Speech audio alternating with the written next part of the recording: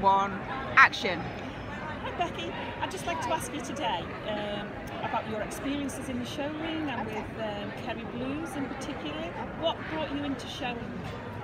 Well, I initially started showing with Shetland sheepdogs, and it was when I was young. I'd always wanted a dog for years, and my mum and dad went and bought me a Shetland sheepdog. And to interact with it more, we joined a local breed society and went along to some local shows and started attending bigger shows from that. So I did a lot of junior handling and came in that way. Kerry, so I came to later on, which I have at the moment, through my husband, because he's a groomer.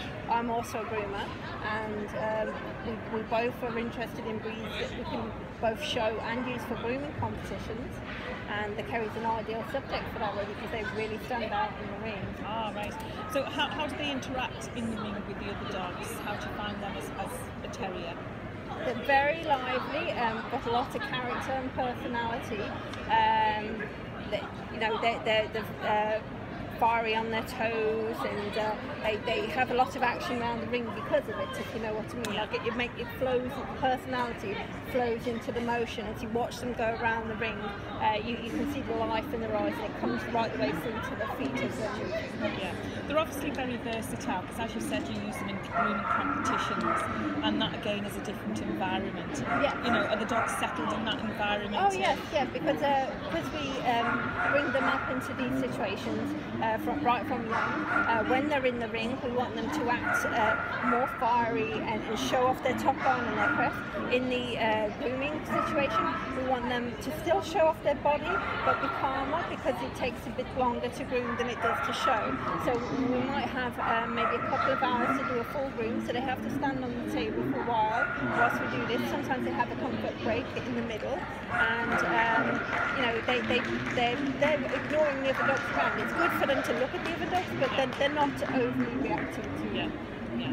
So you've obviously got a head start on a lot of people coming into the breed, because trimming is probably one of the major things that people would struggle with. Yes, yes. You know, have you found a lot of newcomers kind of coming to you for advice? Yes, yeah, we get a lot of people. We do like a day with where I work of training people how to groom the Kerry Blue, so people can come along. And a lot of newcomers to the breed, when they find out we do these days, they do come along and learn at least the basic style of where to start with going. Obviously later it's more their own, what they prefer, but we get them started on it. Yeah, because it is a very specialised kind of trim for the Kerry, isn't it? Yes, it is, yeah. Generalised for the others. So you've had quite good success in the ring yourselves. Yes, you know, yeah. How's the future looking for you? Are you looking forward to Crufts next year? Yes, we're looking forward. We've got a new puppy we've just brought out today at the show here, and she did very well today, and we're hoping she's very promising for the future as well. So yeah, hopefully we'll see more of her. Fabulous. Congratulations on your win today. She looked lovely. Thank you. Thank you.